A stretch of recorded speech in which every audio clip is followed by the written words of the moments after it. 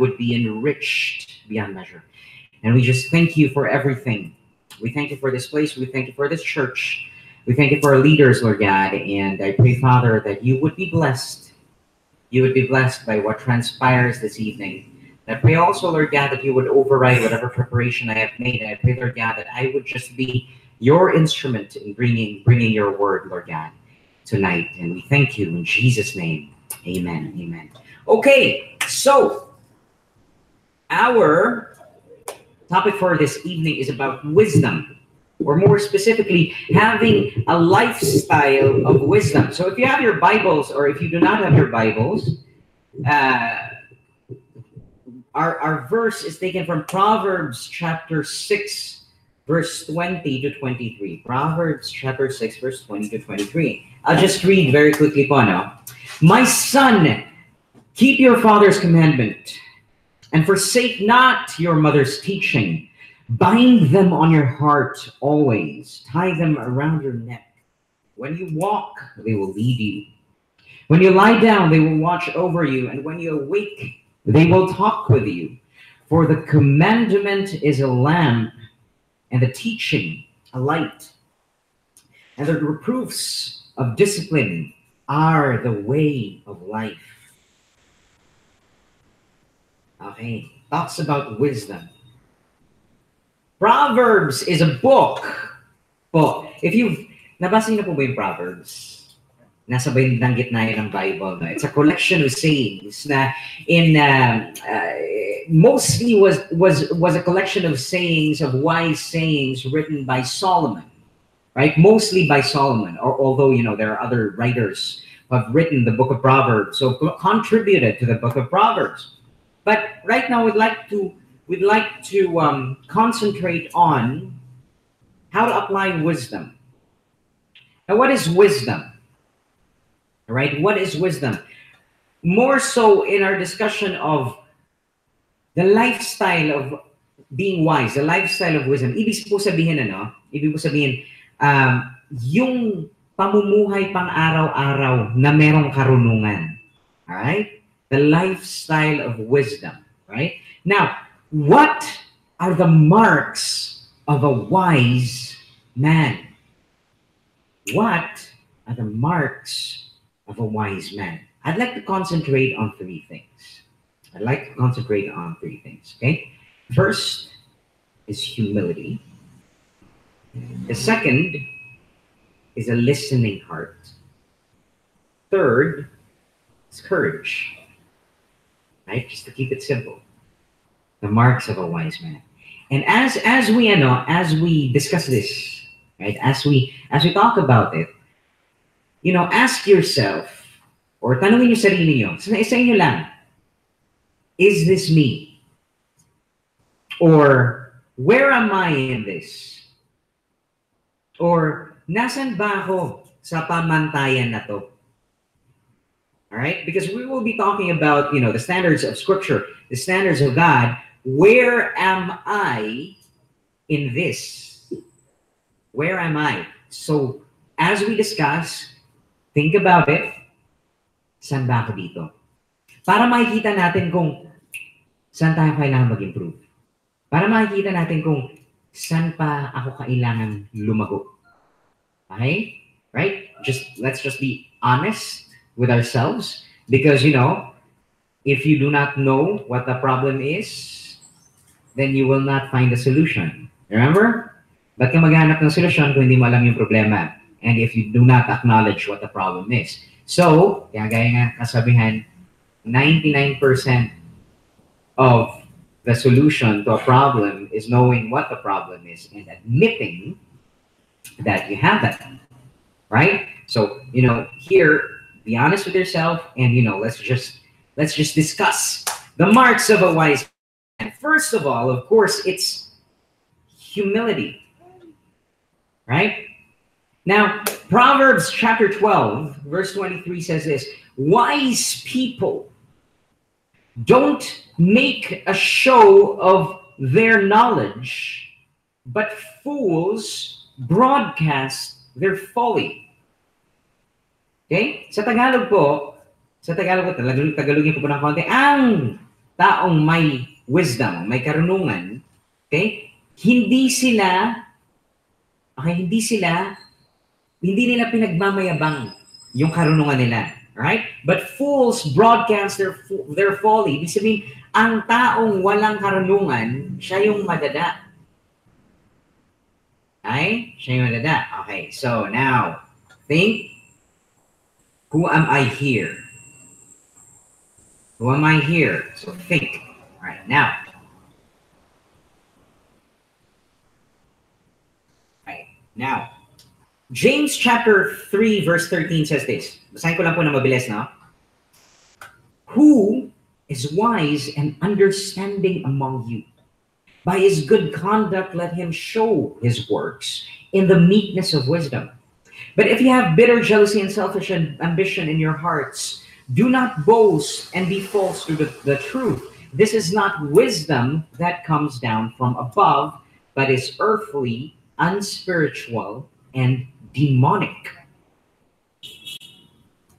For where jealousy and selfish ambition exist, there will be disorder and every vile practice. But the wisdom from above is first pure, then peaceable, gentle, open to reason, full of mercy and good fruits, impartial and sincere, and a harvest of righteousness is sown in peace by those who make peace.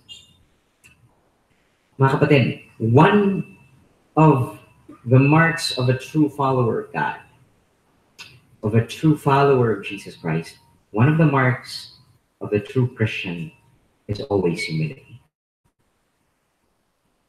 Humility. Ano pong humility? Anong kabaliktaran ng humility? Ang kabaliktaran? Ha? Proud? Yes. Or, Tagalog, kayabangan. Right? One of the sureball marks that the person is not a true follower of Jesus is kayabangan. Right? Kayabangan. And here, if you look at here sa James chapter 3, no, sabi niya dito, who is wise and understanding among you, by his good conduct let him show his works in the meekness of wisdom. But if you have bitter jealousy and selfish ambition in your hearts, do not boast and be false to the truth. Ito po nakalagay dito. This is not the wisdom that comes from God, from above.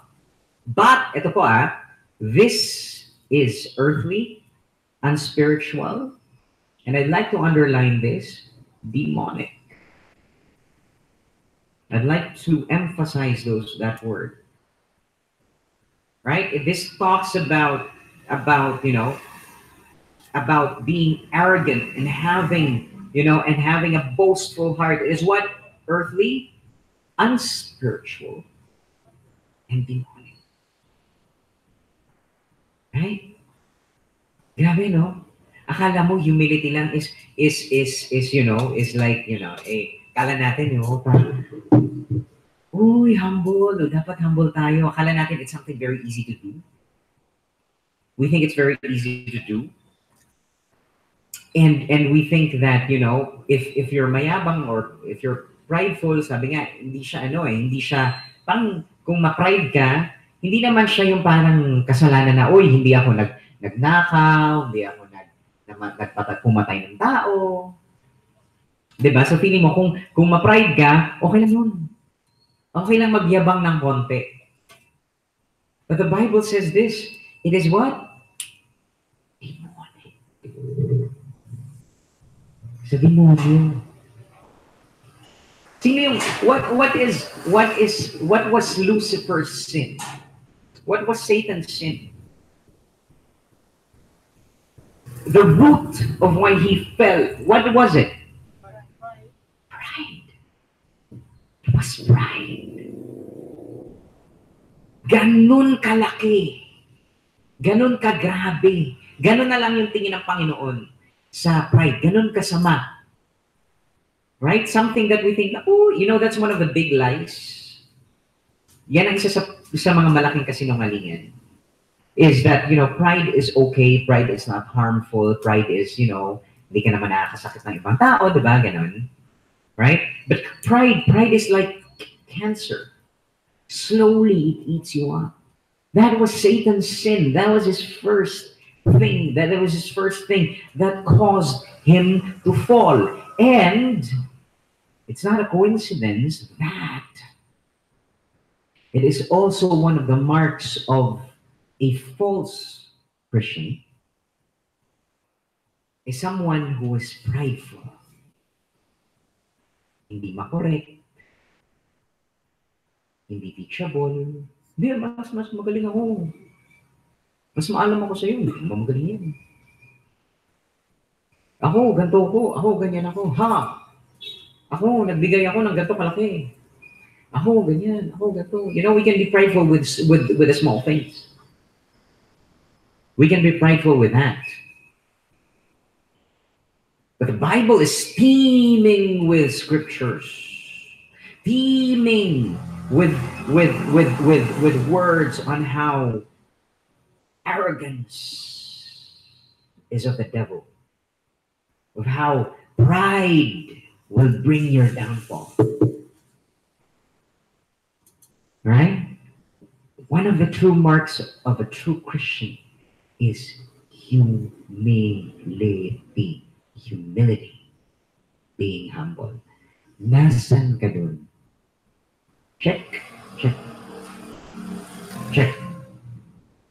Pag ako ba napapagsabihan, anong reaction ko? Ako ba ay, lagi nagmamagaling? Ako ba ay, feeling ko ba mas magaling ako lagi sa kapitbahay namin? Ako ba ay ganito? Ako ba ay ganito? Check. Check it. Only you know. Right? So that's the first one. Humility. The second thing that I would like to discuss is a wise man listens. It's a good listener. A good listener. Again, James chapter 1 verse 19 says this. Know this, my beloved brothers. Let every person be quick to listen, slow to speak, and slow to get angry. Quick to listen, slow to speak, and slow to get angry. Madaming tao kapag mag-uusap kayo, usap lang, ganyan. Madami ako na-encounter baka usap tayo, ganyan. Nakikita mo kapag pagkausap kayo na hindi siya nakikinig, iniisip niya lang kung ano yung sasabihin niya next. Diba? Parang nag-uusap ko, pare, ganyan, ganito, tas siya ba? Pero alam mo, ganito, ganyan eh. Alam mo, hindi ka pa tapos, meron na kagad. Alam mo, walang nag-sink in dun sa sinabi niyo, dun sa sinabi mo. Now, the thing is, a wise person, all right, a wise person is quick to listen. A wise person always thinks that, hey, maybe the other person has something else to say. A wise man, sabi nga nito, I found this really nice quote about wisdom. It says this, a wise man once said nothing. A wise man once said nothing. Why? A wise man knows that he doesn't know enough. Gets yan? Okay? A foolish person thinks he knows everything. Alam ko lahat. Magaling ako. Talo ko kayong lahat. A wise man knows that there is more wisdom on earth than he can understand.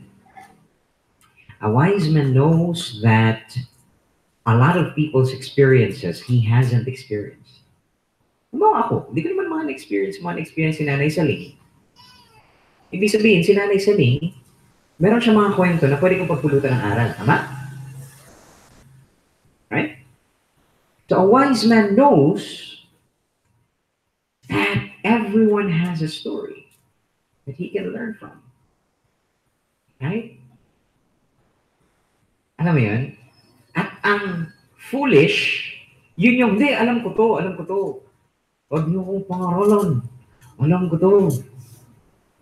Eh? Ganun daw ang foolish man.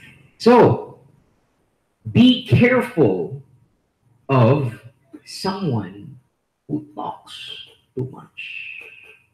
Normally, magkadikit yan. Yung walang humility o yung mayamang, tapos yung sobrang daldal. Normally, magkadikit po yan. Ako po madaldal po ako, aminin. Pero, gano'n po ako simula bata. Just kidding. It's a joke of mine. But I have to correct myself in that. Right? That maybe sometimes I talk too much. Right? Maybe sometimes I ought to listen more. Right? Maybe sometimes I ought to, to shut up and hear what the other person has to say. Maybe sometimes my tongue is too quick. Masyado mabilis ang dila ko. Right? I have to correct myself there. Right? Right? Why? Because Proverbs chapter 14 verse 3 says this. This is really quick. Ito po. Kung meron tayong maalala ngayon na maikli lang na verse, sobrang ikli po nito. Medyo mahaba po yung mga verses na binasa natin kanina. I'm sure hindi niyo po yun ma-memorize ng ganong kabilis. Dahil mahaba po talaga siya. Kung meron kayong ma-memorize na ngayon lang, okay, kung meron kayong maintindihan at ma-memorize na isang maikling verse, ito na lang po. Proverbs chapter 14 verse 3. Proud fools talk too much. Oh, dali, di ba? Hindi kailangan ng bilis. May imagine mo kagad. Proud fools talk too much. Right? Proud fools talk too much. Proverbs chapter 14 verse 3. Right? So, kung ayaw mong maging proud fool, zip,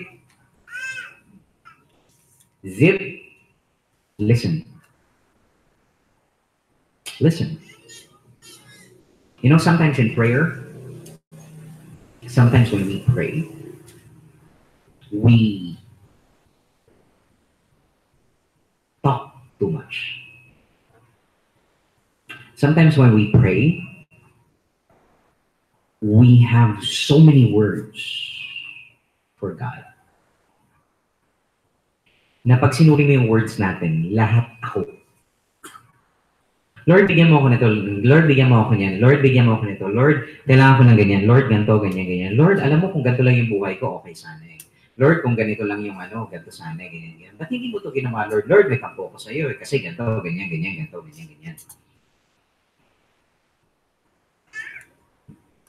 Grabe tayo magdada sa Panginoon. Lord. Kung ikaw si Lord, anong gagawin mo? Sabi, Lord, ang ingay mo. Right? We talk too much sometimes. And we don't paminsan din natin napapansin na ang yabang natin sa harap ng Panginoon. Alam mo yun? Na parang pwede natin siyang lecturean. Parang, Lord, kung ganito yung ginawa mo ng buhay ko, kung ganito lang yung pagkakagawa mo, okay sana eh. Right? We suggest things for God. We impose things on God. We tell God what to do. As if we know better. Right? As if we know better. The thing is, if you just look at the night sky, if you see the stars in the night sky, you see the stars are small, twinkle, twinkle, little star, how I wonder what you are, it's small stars. Feeling mo small yung star. Okay? One of those stars that's there, it's so big na hindi kanya lalamunin. Alam mo kung ano lalamunin niya? Hindi niya lalamunin yung mundo. Alam mo kung ano lalamunin niya? Hindi na niya lalamunin yung araw. Alam mo yung lalamunin niya? Yung buong solar system, simula dito hanggang Pluto. Ganun siya kalaki. Alam niyo kung gano'ng kahaba ang ano? May pinadala tayong probe papuntang Pluto. Ano yung probe? Yung spaceship. Ay? May pinadala tayo. Walang tao doon, of course, wala. Pinadala natin. Sobrang bilis nun. Sobrang yung bilis. Kasi layo ng Pluto eh. Sabi ng sabi ng NASA, gusto natin magpadala ng probe sa Pluto kasi wala pang spaceship na kapunta sa Pluto. So padala tayo, kaya lang sobrang layo, kailangan natin bilisan, yung sobrang bilis. So nagpadala sila ng probe na sobrang bilis. Alam mo yung gano'ng katagal? 10 taon. Literally, 10 taon. Simula dito hanggang Pluto. Sobrang bilis nun. That's the fastest spacecraft that we've ever sent. 10 years. Right? But there's the biggest stars in the universe can swallow the entire solar system. Wow! Isang star. Isang bituin pala yun. Pinukalay. Right? Wrap your head around that. Think about that. Try to wrap your head around it. How big that is, right? Right? Now here's the thing. The Bible says the Lord breathes out stars. Wrap your head around that. Because these big stars that would swallow up our entire solar system, it's not just one. There's billions upon billions upon billions upon billions upon trillions of them. Wrap your head around that. And the Bible says the Lord breathes out stars and calls each of them by name. Because of his great power and mighty strength, not one of them is missing. Tapos ang lakas ng loob natin pagsabihan ng Panginoon as if we know more. Right? Right? Wrap your head around that. And then the next time you pray, try to lecture God. Lord, I know better than you with what to do with my life. Sa totoo lang, tingnan niyo yung creation ni Lord at tahimik ka na lang. Bakit? You'll just stand in awe. Wala kang masasabi. Ganyan ka lang. Maybe the next time we talk to the Lord, maybe we can apply a little humility and a lot of listening here. Maybe that's why most of us, we keep on complaining that we haven't heard from the Lord. Because we don't listen in the first place. We don't try to listen. We keep on... We keep on repeating our prayers. As if repeating and repeating paulit-ulit na prayers has more value. You know? As if mas mahalaga kapag paulit.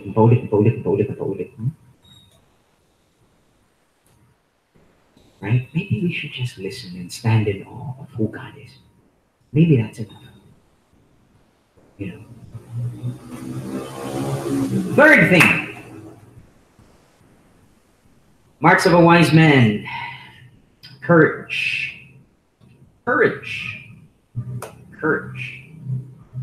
Joshua chapter 1. Let me just read Joshua chapter 1. Oops. Joshua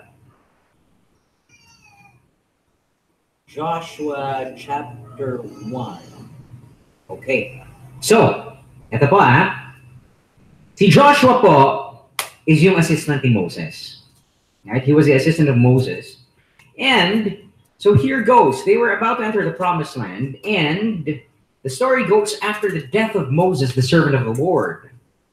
The Lord said to Joshua, the son of Nun, Moses' aide, Moses, my servant, is dead. Now then, you and all these people get ready to cross the Jordan into the land I am about to give to them, to the Israelites. I will give you every place where you set your foot, as I promised Moses. Your territory will extend from the desert to Lebanon, from the great river, the Euphrates, all the Hittite country to the Mediterranean Sea in the west. No one will be able to stand against you all the days of your life. As I was with you, as I was with Moses, so I will be with you. I will never leave you nor forsake you. Be strong and courageous, because you will lead these people to inherit the land I swore to their ancestors to give them. Be strong and be very courageous. Be careful to obey the law my servant Moses gave you. Do not turn from it from the right or to the left, that you may be successful in wherever you go. Keep this book of the law always on your lips. Meditate on it day and night, so that you may be careful to do everything written in it. Then you will be prosperous and successful. Have I not commanded you? Be strong and courageous. Do not be afraid. Do not be discouraged. For the Lord your God will be with you wherever you go. Now, the theme that keeps on repeating here is be strong and courageous, be strong and courageous, be strong and courageous. But there's another theme that repeats. It says here, keep this book of the law always on your lips. Meditate on it day and night, so that you may be careful to do everything in it. Then you will be prosperous and successful. Right? That repeats. Keep reading. Keep these commandments. Keep the book of the law. Saan pa tayo nakakita ng ganun? Doon sa ating verse for this today. Proverbs 6 verse 20 to 23. May connect po yun. Saan po yung connect niya? Sabi niya dito, my son, keep your father's commandment and forsake not your mother's teaching. Bind them on your heart always. Tie them around your neck.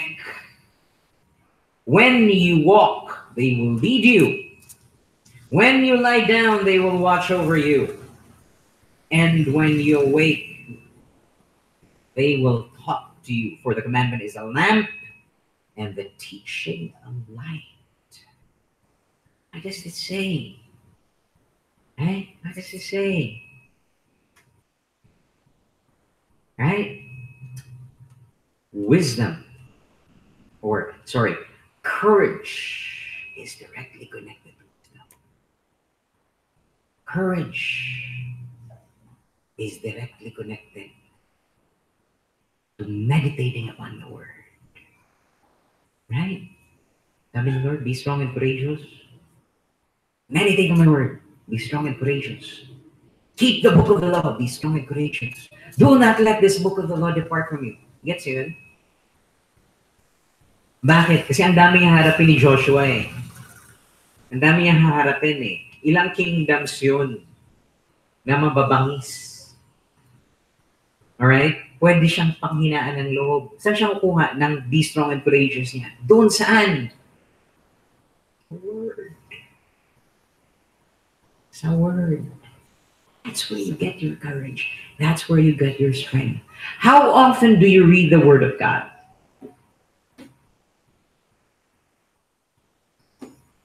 How often do we read the Word of the Lord?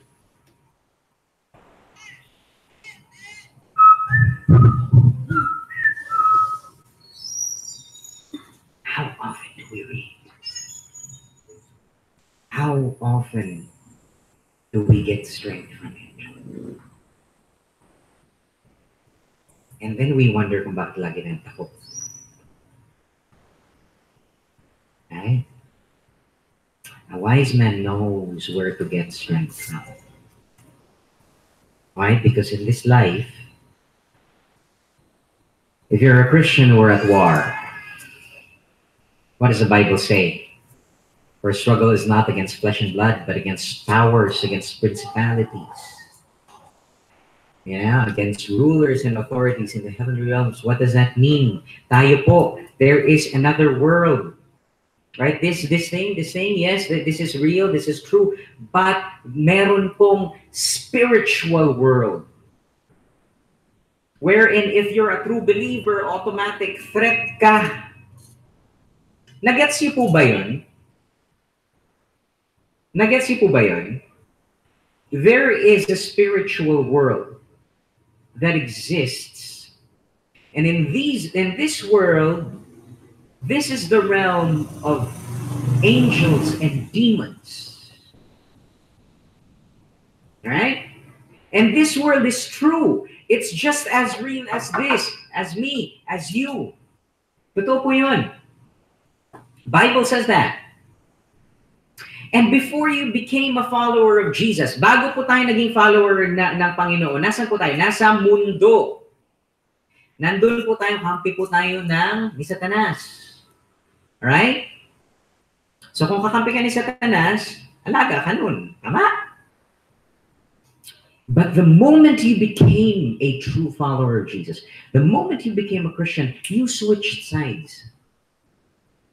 Automatic now, you are in God's camp. So now, automatic, you are a what? A threat. You're a threat. Ibig sabihin, automatic, kalaban ka na ng mga demonyo. Ha? Alright? Hello, boo. Automatic. Our struggle now, this is in the Bible, our struggle now is not against flesh and blood. But against what? Against spiritual forces. So huwag kang matakot, huwag kang magulat kapag may pumunta sa'yo. Okay? If you're a Christian, huwag kang matakot if biglang may pumunta sa'yo na nagpapatulong magpalayas ng demonyo.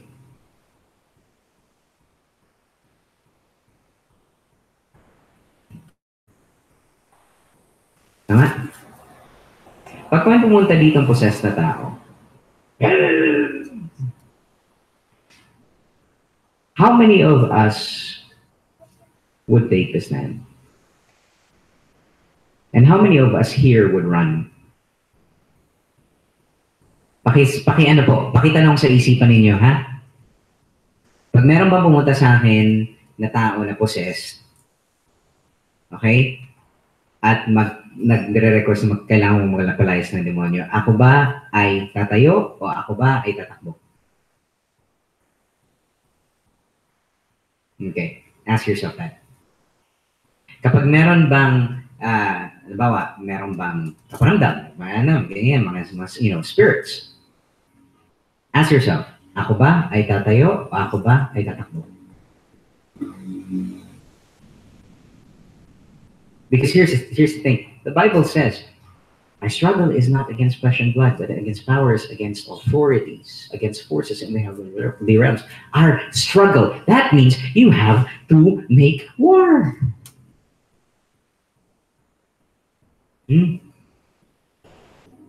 If you look at Jesus' ministry, and that is the apostles' ministry after Jesus went to heaven, one of the common things, one of the always nangyayari, they always have to cast out.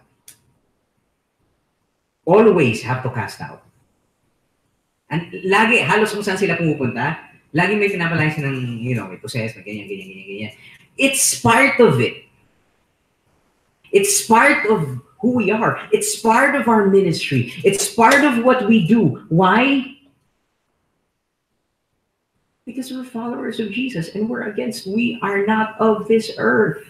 We are citizens of heaven. So that's part of it. That's why the Bible says, pansinin niyo to, ha? Alam niyo full armor of God. You know that verse, the full armor of God. Let's go through it one by one. Okay? What is that? Breastplate of righteousness. All right? Helmet of salvation. Belt of truth. Right? And then what? Feet or the shoes to carry the gospel. Right? Shield of faith. And what else? Sword of the Spirit. Nice. Now ask yourself this question. Why is there no armor for the back?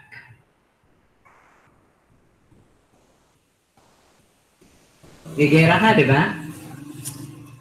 Bakit walang protection for your back? Wala sinabing backplate of whatever. No, no, no. Never said that. There's nothing for the back.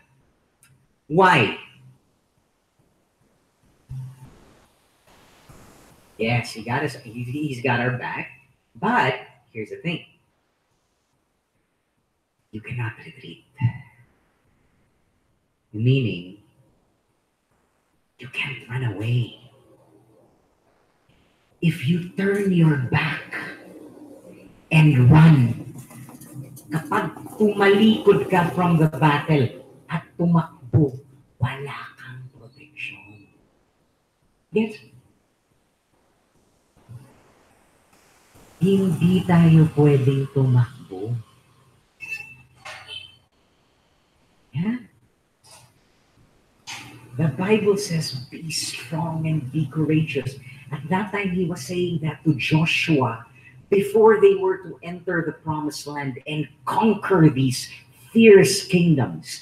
Now, in our time, the Bible says that our struggle is not against flesh and blood, but against powers, against authorities, against spiritual forces in the heavenly realms. What is that? Against Satan and his demons. That's what our struggle is. That's why we have to be strong and be courageous. That's why we put on the full armor of God. That's why when we say that greater is he who is in me than he who is in the world, we say that standing up and holding our ground. We don't say that while running away. Hindi yung, ay, ano ba nangyayari? Takbo! Greater is he who is in me than he who is in the world. No, it's not that. You take your stand. You hold your ground. And you say that greater is he who is in me than he who is in the world. Now you have the full armor from head to toe. You're not saying that, oy, malakas ako si Superman. Hindi po. You're saying that, hey, oy, God has my back. God lives in me. Wala kang binatbat sa Diyos. That in Jesus' name, wala kang binatbat. Wala mo talaga. Yes? Be strong and be courageous. Right? Be strong and be courageous. Arm yourself. Know God's word. Be humble. Right? Be humble. Know it. Alright? Now, what is the difference between knowledge and wisdom? What is the difference between knowledge and wisdom? Madalas nababaliktad. Alam mo yun? Knowledge and wisdom.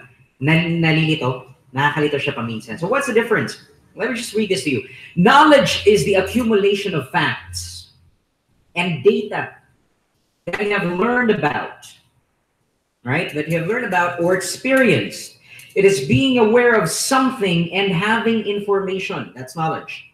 Knowledge is really about facts and ideas that we acquire through study, research, investigation, observation, and experience. So knowledge is data. Kaalaman. Wisdom is the ability to discern and judge which aspects of that knowledge are true right, lasting, and applicable to your life. It's the ability to apply that knowledge to the greater scheme of life. It's also deeper, knowing the meaning or reason about knowing why something is and what it means to your life. Sa Tagalog po, knowledge is kaalaman, wisdom is karunungan. Anong kaibahan? Kasi after kong binasa yun, mas nalito ko lalo. Panglito lang po yun, tinitingnan ko lang. Isingin kayo. Now, here's the thing. Meron akong kwento. Meron akong kwento. Ay.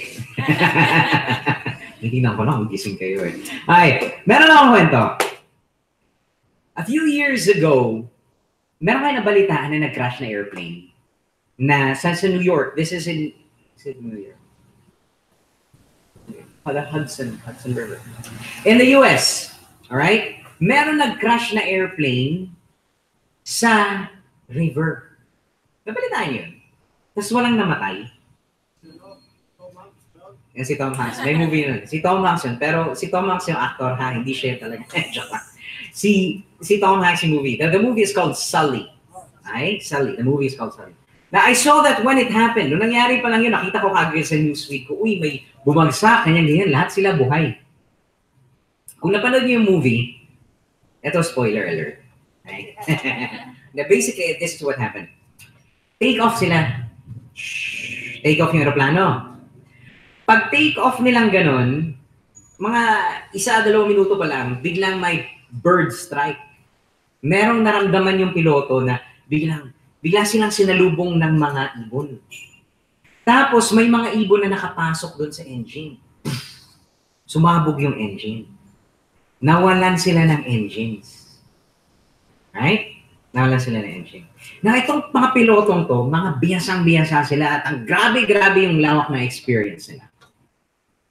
Alright? In short, they had a lot of knowledge. Alright? They knew, they were trained. They had thousands of hours flying already, that aircraft. Alright? At hindi lang yun. Meron pang control tower. Alright? Na sinasabi sa kanila kung ano yung mga options nila, kung ano pwede nilang gawin. Sinasabi ng control tower, oy, baka pwede kayo mag-land dito sa ganitong airport. Pwede kayo mag-land sa ganitong airport. Pwede may airport na ganito, ganyan-ganyan. Pwede kayong marami kayong pwedeng gawin. So in short, ang daming information. Dami information. Ang dami nilang options. But here's the thing. The pilot, an old guy who's had a lot of experience flying, he took all this information in and weighed everything. And then all of a sudden, he said, nako, wala tayong panahon mag-landing doon sa isang airport na yun. Wala din tayong panahon mag-landing sa isang airport na yun. Wala din tayong panahon mag-landing. Kahit dada lahat nung air control, sana niya, oy, pwede kayong ganyan. Siya, ang bilis niya mag-isip, wala tayo, kalmado lang siya. Right? This is knowing that he has like probably 100 plus passengers on that plane who will die pag nagkamali siya ng decision. And taking in all these factors, okay, all this, right, he decided na, uy, sandali, merong malapit na river. In fact, nandun sila malapit sa river. Tapos ang naisip niya, mag-landing sa river. Naisip niya mag-landing sa river. Mag-landing sa river. Gusto mag-landing sa river. Tapos, ano pa nun winter, malamig. So yun naisip niya. Ano ginawa niya? Nag-landing siya sa river. And then he pulled off that landing with really great skill. Para siyang mas smooth pa kesa kung nag-landing sila dun sa. Tapos talagang buong-buo yung aeroplano. Pag nakita mo yung picture ng aeroplano, you can search that on Google. It's called The Miracle on the Hudson River. It was called a miracle. All right? So, buo yung aeroplano. Kita niyo sa picture buo. Alam mo ilan namatay? Ala.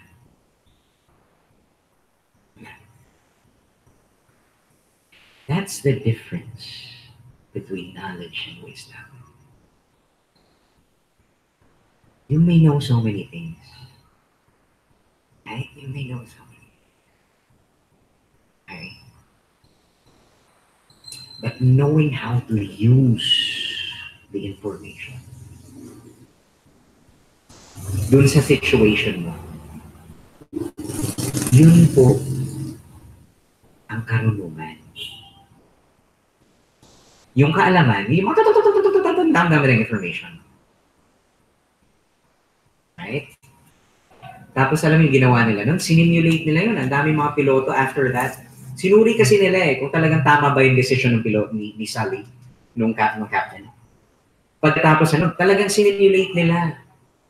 Tapos eventually they found out na talagang tama yung captain. Na if he decided na mag-land siya left or right dun sa malapit na airports, walang mabubuhay. Bagsak yung aeroplano. Walang engine Nag-glide na lang Lahat ng tao na may knowledge, okay? Everyone was saying before na dapat nag-land siya dun sa mga sa airports. Right? Pero nung later on, masinuri pa nila ng maigi, they found out that if he turned right or left, everyone would have died. The plane would have crashed. But he decided, split second, with all the knowledge that was given to him, he decided that river tayo. Boy, na. That's the difference between knowledge and wisdom. You can have all the knowledge, you can have all the facts, but if you don't know how to use it, you do not have wisdom. Right? That's the difference. Now,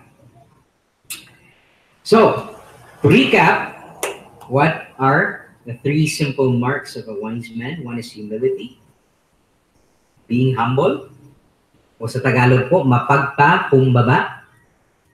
Pangalawa, marunong makinig. Pangatlo, courage. Right? Easy to remember. Right? Humility, quick to listen, and courageous. Yes? Good. Now, let me end with this. Ilan lang yung nagsulat ng karamihan ng Proverbs?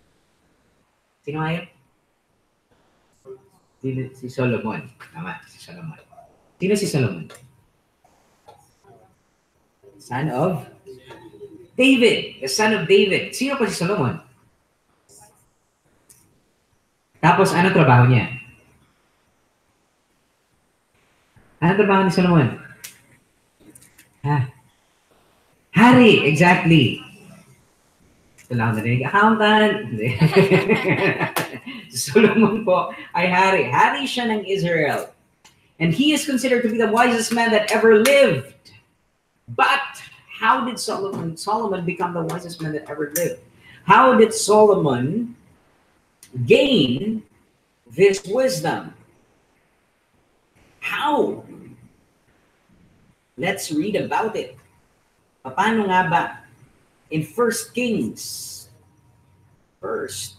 chapter 3. Let's just read. The king went to Gibeon to offer sacrifices, for that was the most important high place, and Solomon offered 1,000 burnt offerings on that altar. At Gibeon, the Lord appeared to Solomon during the night in a dream, and God said, "Ask for whatever you want me to give you." Solomon answered, "You have shown great kindness to your servant, my father David, because he was faithful to you and righteous and upright in heart. You have continued this great kindness to him and have given him a son to sit on his throne this very day. Now, Lord my God, you have made your servant king in place of my father David, but I am only a little child and do not know how to carry out my duties. Your servant is here. among the people you have chosen, a great people, too numerous to count or number. So give your servant a discerning heart to govern your people and to distinguish between right and wrong. For who is able to govern this great people of yours? The Lord was pleased that Solomon asked for this. So God said to him, since you have asked for this, and not for long life or wealth for yourself, nor have you asked for the death of your enemies, but for discernment in administering justice, I will do what you have asked. I will give you a wise and discerning heart, so that there will never have been anyone like you, nor will there ever be. Moreover, I will give you what you have not asked for, both wealth and honor, so that in your lifetime you will have no equal among kings. And if you walk in obedience to me and keep my decrees and commands, as David your father did, I will give you a long life. So basically, in a nutshell, ang nangyari po, si Solomon, after siya naging king, he offered sacrifices to the Lord, and then the Lord appeared to him in a dream, and then the Lord asked Solomon, sabi niya kay Solomon, anong gusto mo, bibigay ko sa iyo kahit ano. At ang sabi ni Solomon, bigyan mo ko ng karunungan, wisdom. Kasi ako ay isang bata lamang at wala akong alam kung paano maging hari. Natuwa ang Panginoon sa kanya. Sabi ng Panginoon sa kanya, dahil yan ang hiningi mo sa akin, gagawin kitang pinaka-wise na tao sa balat ng lupa. At hindi lang yan, bigyan kita ng yaman, bigyan kita ng mahabang buhay, I will secure your kingdom. Okay? Nice, right? If you had a dream and God asks you what you want, what would you ask? Sabi ng harp ng wife ko, harp daw. Thank you for being honest here. What would you ask if God appeared to you in a dream now and said, ang sama, anong kahilingan? Hindi. Ang genie yan. Anong gusto mo? Ang gusto mo ibigay ko sa'yo? Kahit ano. Tapos si Solomon, no? Sabi niya, wisdom. Natuwa ang Panginoon. Binigay pa lahat. O, di ba? Tawag doon, jackpot. Pangkabuhayan, showcase. Talagang ano, tindi. Fast forward. Israel becomes prosperous. That was called the golden age of Israel. At that time, silver was so common in Israel. Nang sabi nga nung panahon na yun, silver was as common as stones. Ganun kagrabe yung ekonomiya ng Israel. Yung mga ibang hari pumupunta sa Israel para magbigay ng tribute kay Solomon. Grabe ang yaman ng Israel. Because of Solomon's wisdom. But fast forward, right? Later in life, Solomon begins to marry so many women. Dami niyang asawa. Hindi na asawa, pati mistresses, concubines. 700 wives and 300 concubines. Oh, di ba? Isang asawa lang, mahirap na eh. Siya kanya, 700. Sorry. 700! Di ba? Gusto niyo nun? 700 na wife? 300 na concubines? Di ba? Ang hirap ng ganun. Ang dami mong misis. 700 wives and 300 concubines. My goodness. Right? And what happened during the later part of Solomon's life? Because he had a lot of wives. These wives led him astray. And Solomon began to worship other gods, false gods. He began to build temples to false gods. At ang sinabi, remember what God said to him in his dream. Sabi niya, and if you walk in obedience to me and keep my decrees and commands as David your father did. Right? The Lord made a similar promise to David. If you and your descendants would keep my command. Right? There will always be a king on the throne of Israel from your line. That's what God told David as well. But Solomon did not keep the commandments.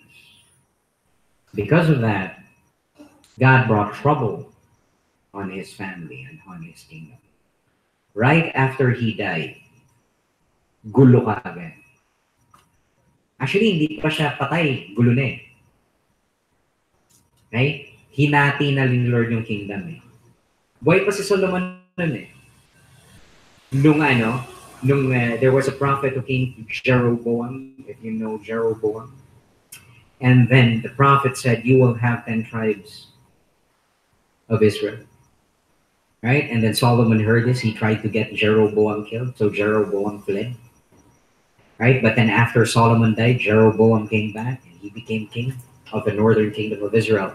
And Solomon's son Rehoboam, di ba, para sila magkapatid, pero hindi po sila magkapatid. Parehas lang sila may Boam. So, hindi sila magkapatid, pero nagkahiwalay po yung kingdom of Israel. And Israel has never recovered from that. Ever. Ganun kagrabe yung impact. What went wrong with Solomon? He asked for wisdom. He's considered the wisest person who ever lived. To the point na sinabi ng Panginoon that, sabi niya, Panginoon dito moreover, sabi niya, I will give you what you have asked. I will give you a wise and discerning heart so that there will never have been anyone like you, nor will there ever be. Ibig sabihin, sa sobrang wise mo, wala nang tao mas wise pa sa'yo before you, at wala nang magiging mas wise pa sa'yo after you. Whoa. Grabe, wise talaga si Solomon. What went wrong? He had everything. What went wrong? Allow me to play with this a little bit. What if Solomon did not ask for wisdom? What if wisdom was not the best thing that he could have asked for? What if? What if Solomon said this? What if he said, you know, Lord, I just want you.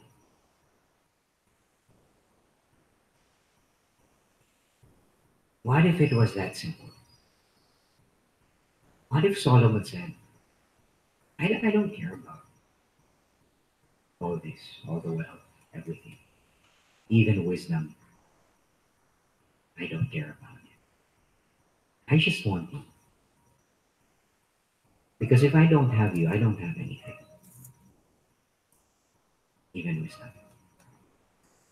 What Solomon just said, you know what, Lord? I just want your presence. I just want you to be with me. I don't care if you take away my kingdom. I don't care if you take away everything. I just want you. Your presence is enough. What if he said that? Think about it. How different would it have been? Maybe Solomon would have never strayed. Right? Maybe Solomon would have never gone away from God. Now we're talking about wisdom tonight. And we've been discussing that wisdom is one of the highest things that you can ever be. One to get, one to achieve. But here's the thing. Even wisdom, wala po siyang kwenta. Even wisdom is nothing if you don't have the Lord. If God is not real here, if you're just coming to church because you come to church, pero sa totoo lang, hindi naman talaga totoo yung Panginoon sa puso mo. You know, in your private life, you know, when you're alone, God is not there. God is not within your heart. And everything is just external.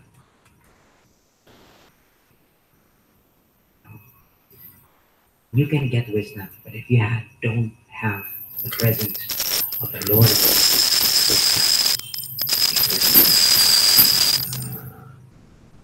all right.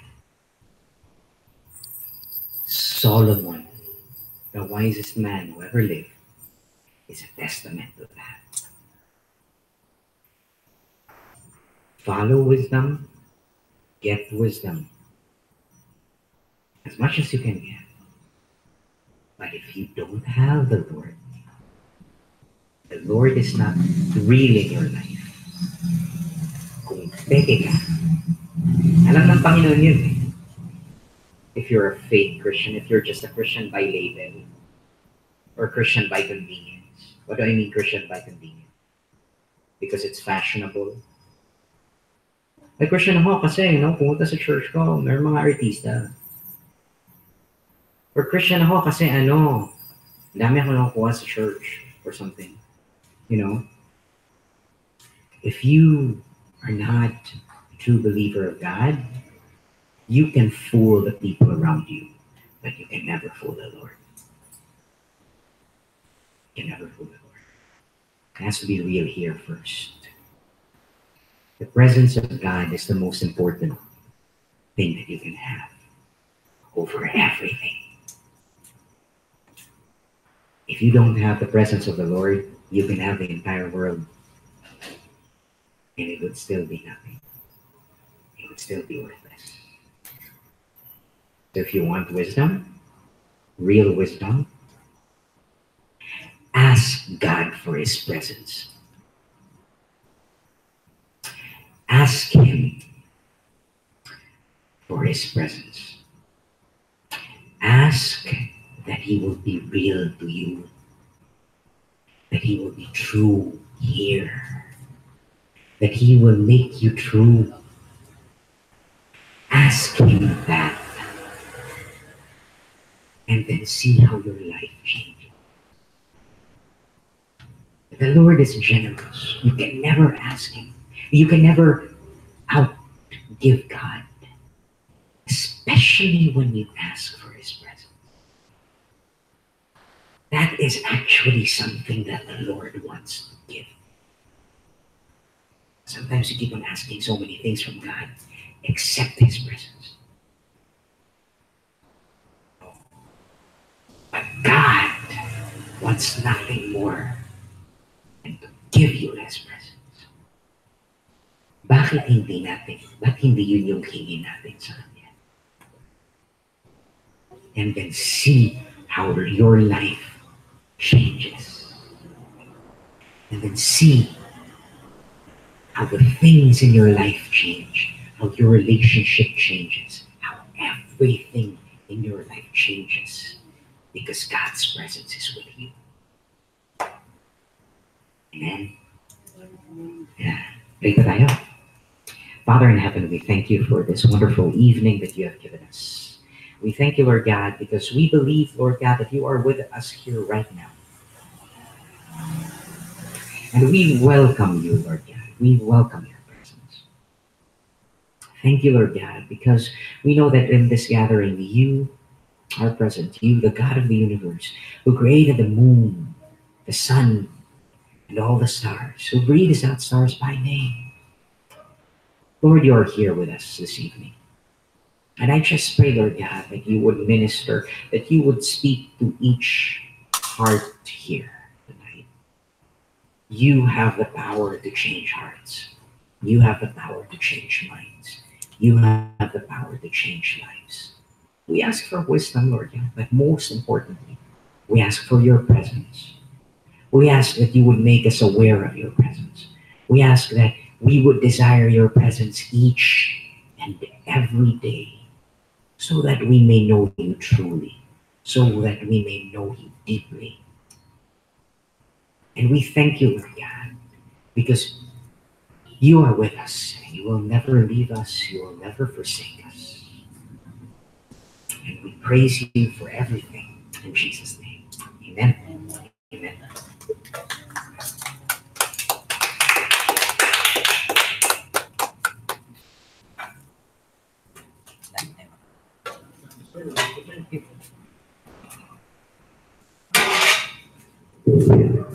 Sabi sa'yo, na-miss kita eh. Grabe, no? Nakakapanindig balahibo, no? Thank you po. Palakpakan po natin, Preacher Hans. Thank you po. Amen. Ano yung Preacher Hans? Ano yung tatlo? Ano po yung tatlo? Ano sa wisdom? Humility, quick to listen, and nanay pangatlo. Ay, naka-ano ka pala, nagpipray ka pala. Courage, di ba? No? Tatlo, no? Humility, quick to listen, and courage. Galing, no? Galing po. Hindi na ako masyadong dadaldal. Baka, ano eh, di ba? No? Sige po, ano tayo sa memory verse natin for the week. Ito po yung first day natin mag-memorize. At maganda naman po yung verse natin for tonight, no? For this week. Okay po, lahat po ba mayroon ng bulletin? Okay po, basahin po natin yung memory verse natin ng 3 beses. Tapos try po natin kung meron na nakamemorize. Okay, 1, 2, begin. Ephesians 2:8 and 9. For by grace are you saved through faith, and that not of yourselves. It is the gift of God, not of works, lest any man should boast. Pangalawa, for by grace are you saved through faith, and that not of yourselves. It is the gift of God, not of works, lest any man should boast. Pangatlo, for by grace are you saved through faith, and that not of yourselves. It is the gift of God, not of works, lest any man should boast. Andun pa rin yung boast, no? Diba, no? Okay. Sino pong gustong maunang? Nanay Saling! Kulat si Nanay Saling. Nay, magbasa ka na, Nay.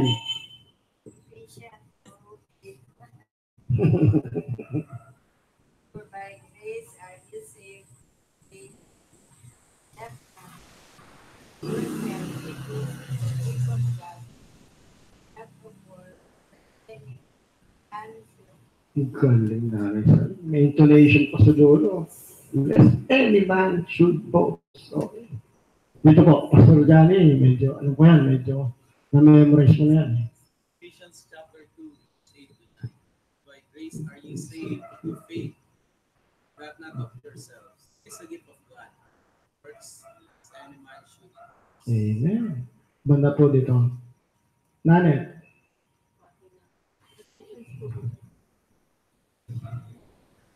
for by grace are you saved. It is a gift of God, not of Parang nagpipray eh. Dito, may gano'n. Dito po sa tapat natin dito, yung ano po dito, couple natin. Meron po bang, kahit basahin nila lang po, isa sa inyo. for by grace and that not of God is the or it is the gift of not of as any. Amen. Tagalog po, Tagalog tayo. Mabilis lang naman po, no? Tagalog, 3 beses natin basahin, tapos, sige, try natin rin ma-memorize. Medyo mahirap yung Tagalog. Sariling wika, nahihirapan, no? Sige po, basahin po natin 3 beses. 1, 2, begin. Efeso 2, 8 at 9. Sapagkat sa biyaya kayo'y nangaligtas sa pamamagitan ng pananampalataya at ito'y hindi sa inyong sarili. Ito'y kaloob ng Diyos, hindi sa pamamagitan ng mga gawa upang ang sino man ay huwag magmapuri. Pangalawa, sapagkat sa biyaya kayo'y nangaligtas sa pamamagitan ng pananampalataya at ito'y hindi sa inyong sarili, ito'y kaloob ng Diyos, hindi sa pamamagitan ng mga gawa upang ang sino man ay huwag magmapuri. Pangatlo, sapagkat sa biyaya kayo'y nangaligtas sa pamamagitan ng pananampalataya at ito'y hindi sa inyong sarili, ito'y kaloob ng Diyos, hindi sa pamamagitan ng mga gawa upang ang sino man ay huwag magmapuri. No? Pero ang sarap ng ano niya, no, nung gusto niyang sabihin sa atin sa Tagalog. Sa English naman, mas mabilis i-memorize na. Dito, mapagmapuri. Oh, ito, ang galing. No? Ano pa ba? Pamamagitan. Hindi na, natural lang sa atin. Yun. Sige po, nanay sa din. Isa pa. Namiss ko yung boses mo na. Piso, dalawa, walo. Piso. Piso. Sapagkat sa biyaya, kayo rin ang maligtas sa pamamagitan ng pananampalataya at hindi sa inyong sarili. Ng Diyos, hindi sa pamamagitan ng mga upang ang sino man ay huwag magpapatuloy. Okay. Wala na si, ano? Si Joanne. Si Sir Joanne. Kala ko mag-play. Ng harp. Hindi ba? Kala ko mag-play. Minamadali ko pa naman to. Oh. Di ba?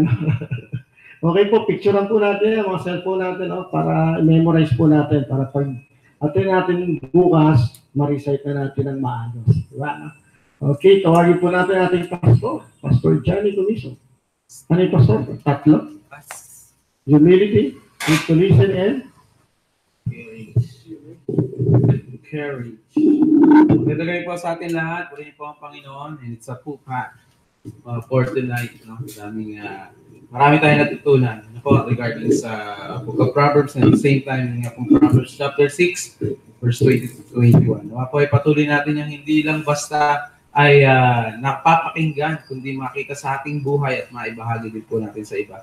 Ilan po sa mga paalala po natin po, let's continue to pray po sa complete recovery ni Pastor Rodel. Katulad nga po na sinabi sa inyo kanina, siya po ay nakauwi na, no, na ilabas na sa hospital for almost 1 week po na na-confine sa hospital. It is because of the mild stroke, no, dahil sa sabi niya sa sobrang pag-iisip.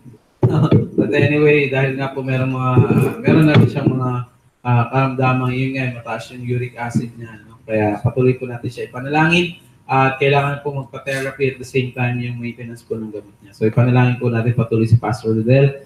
Kakibat po niya, panalangin po natin ating outreach sa Montalban, sa power preachers and pastors ay magpipreach po doon sa ngayon dahil po si Pastor Rodel ay kailangan makarecover. Ano po? So yan, at maganda lang po yung nangyayari doon. At the same time, yung gawain natin doon ay malago naman po. So panalangin din po natin gawain natin dyan. Dito po sa Cruz na Ligas, panalangin po natin sa panguna po ni Preacher Majesty and Ate Shirley. Po, sa mangyayari po within this week or this coming July 21 ay yung ating Pacquiao Sunday. So pag-pray po natin yan, nakabili na po tayo ng pay-per-view, ready na po tayo dyan. No? Pag-pray niyo po yung ilang pangailangan din natin dito. And of course, hindi lang po basta yung laban na yun, kundi yung purpose natin to share the word of God yung sa mga pupunta rito, especially sa mga kalalakihan. Ano po? Yun nga maganda dyan. Hindi na natin kailangan pang mag-invita, magpaskil ka lang dyan. Pupunta na lahat dito yan. No? Kaya, and we do that for free. No? We do that for free dito po sa ating simbahan. Hindi lang yung free pay-per-view, kundi free din yung food. No? Libre rin yung pagkain. So, pagka naaga-aga ka pa rito, libre rin yung gupit, no? Kasi may gupit po 8 to 10, no? 8 a.m. to 10. So libre lahat 'yan kaya saan ka pa? Sakay na. Super friendly. So yan po yung panalangin po natin yan. Pang 19 na beses na natin ginagawa yan since ginawa nating outreach po yung Pacquiao Sunday. So panalangin po natin yan. Yung mga yan, panalangin po natin ang ating pastor sa Amerika kasama si Denise, almost talagang halos walang pahinga. Panalangin natin ng kalakasang pisikal at gabay ng Panginoon sa kanyang pagdadrive. Alam niyo naman po pag nagdadrive ang ating pastor. So panalangin po natin yan.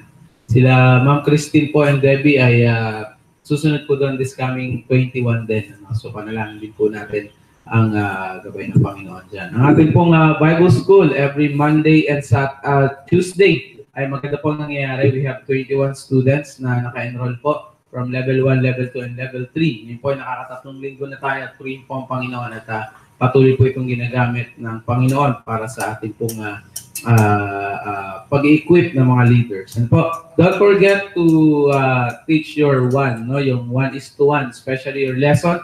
lesson po, yan nandirito. Kunin nyo lang po yan dyan. Tapos patuloy po natin turuan ng ating 1:1. Ano po? So, yan po ang ating ilang paalala. Magandang gabi sa ating lahat. Manalangin po tayo sa gabi po ito. Maraming salamat, dakilang Diyos. Pinupuri ka namin dahil napakabuti mo sa aming buhay. Salamat po kay Preacher Hans na ginamit mo sa gabi ito. Tunay nga po, Panginoon, na ang iyong in-impart sa amin na karunungan ay nawa po, Panginoon, na hindi mabaliwala. Nawa po ay patuloy namin itong magamit ng may kaluwalhatian sa inyong harapan.